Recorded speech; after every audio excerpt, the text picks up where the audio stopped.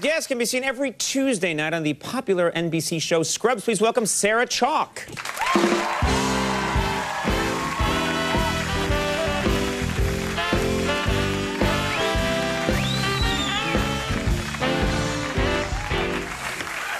You look amazing. Nice. Thank you. Yeah. So do you. Thank you.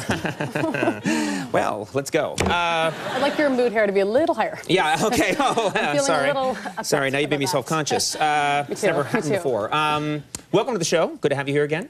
And I want to say something, first of all, Scrubs, I've talked to you about this before, but very funny show. Thank and you're you. very funny on it. So are you. Oh, thank you. I'm not on that show. I know, but we kind of want you to be, so Yeah.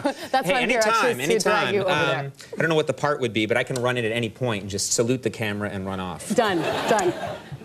Now, you've been doing this show for a while, and it seems like, how many seasons has it been now? Has it been... We're on our fifth. Fifth season? That's hard to believe. Yeah, it's crazy. And now, I don't know if I'm mistaken, but it seems like they're working animals into the show now, more than ever. I've tuned in a few times. It seems like someone on the show just loves trying to get animals into the script so that you guys have to interact with an animal. Is that true? Yeah, and more this year than any other season. Mm-hmm. I actually really want your evil puppy on now, who I'm kind of obsessed with. Watch out for that puppy. He seems, people go, aw, and then they burn in hell forever, yeah. Okay, maybe not. Yeah. We had this year, like, raccoons, rats, a giant black bear, ostriches. Jason Bateman comes on to play this ostrich farmer. Okay, I've never been around an ostrich. What's an ostrich like? Well, the writers had just read somewhere that ostriches are actually the second fastest animal next to a cheetah. Right. And they can kill someone with their kick. And so they read that and they were like, okay, I guess we need to write ostriches into the script because that's the funniest thing I've ever heard. So you had to be around this animal, and was there a handler there saying, beware of his deadly kick or something?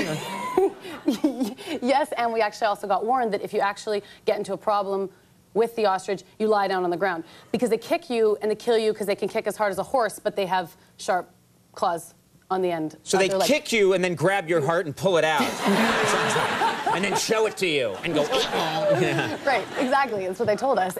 But if you lie down on the ground, they can only kick straight out. And so then if you're on the ground, they can just, like, stomp on you a little bit. See, that's terrible.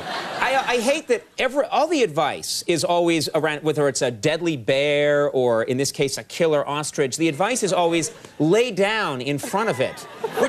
And then half the time, those people get killed, and they're like, yeah, only works about half the time. Right, 50% survival rate. So this is an ostrich would just jump up and down on top of you. Why wouldn't his deadly claws then be able to pull your heart out from the other side of your body? Maybe because, like, it's the force that, I don't know. Exactly. I'm trying to be a doctor. I wish I had the answer. I don't. We've got to look into these ostrich attacks. My favorite also advice is if a shark is attacking you, punch it in the nose. No, it's not. That's what they say, is if a shark is coming near you, punch it in the nose. And I'm like, yeah, that's great. That's perfect. Because I really would probably have, like, the sense of mind to be able to do that in a situation with the shark would be like, oh, you just hit me in the nose. What can I do to get you back? Oh, right. Giant jaw full of teeth.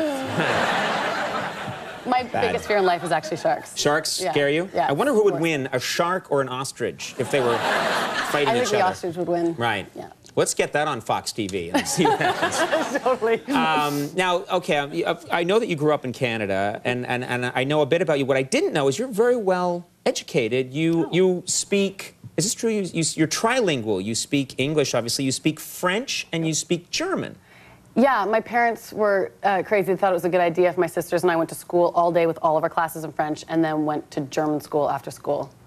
So you would speak French all day, yeah, and then learn German afterwards. Yeah, my mom's family is German, and so we would speak German with my grandmother, and she lived like 3 doors away actually, so we'd always go over there for hot chocolate soup with whipping cream for breakfast. What is hot chocolate? Is hot chocolate soup just hot chocolate, or is it like a thin soup of chocolate? It's like heiße Schokolade mit Schlagsahne zum Frühstück. Oh my God! Yeah, which is like, I mean, it's like a nice chocolate soup. Like, why does it have to sound like that? Like, yeah, why does everything in German sound so angry? Angry. That's what is hot? Say hot chocolate. It sounds so sweet. Would you like some hot chocolate soup? But say it again. Heiße Schokolade mit Schlagsahne. Wow. That's right. And like. And is that with whipping cream, or is with whipped cream? I surrender. It's not a romance language. No. Like if I wanted to give you a compliment, how would you say like, Ich liebe deine große, wunderbare Welle mit deiner großen roten Haaren, Conan. Oh, wow. What was that? I really like the beautiful, sexy wave in your big red hair. Okay. Well, I like that better. But I like this. This was nice. That helped me a little bit. I thought maybe that's about my hair or a roller coaster. Who's rolling coaster? Conan. Conan's Wow. the same. Right. So if we were in German whispering sweet nothings to each other, it would be both of us just... And that's actually what it sounds like I love you. There's a lot of like Yeah. in every word. Wow, that is very intense. Yeah. Very intense. Do you get to break out your German very often? Do you get to use it in everyday life, or is it pretty rare? It's very rare. Actually, on Scrubs, we use it all the time now because the writers, anytime we're looking for like a button on a scene, they'll just have me scream at someone in German. You know what? I love the way, of course, the French language just sounds so amazing. And every time I go to Paris, I just love, and I'm so jealous because I speak Spanish, but I never learned French when I was in elementary school and high school. And I always thought I would love to learn French because I hear that everybody speaking French. It's so beautiful. It's so beautiful. And I'm always there, and I'm just like, oui. Je ne sais pas. Yeah, I try and make faces like I'm French when I'm there. Like, you know, I do that a lot. I do that because I just think maybe I'll have a mustache and I pretend I have some bread in a basket on my bike and I ride around and a little beret. A little beret.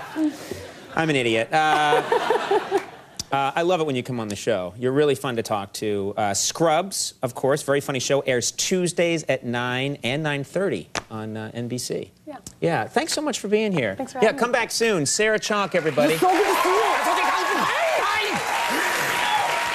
Sarah Chalke will be right back with Living Things. Stick around.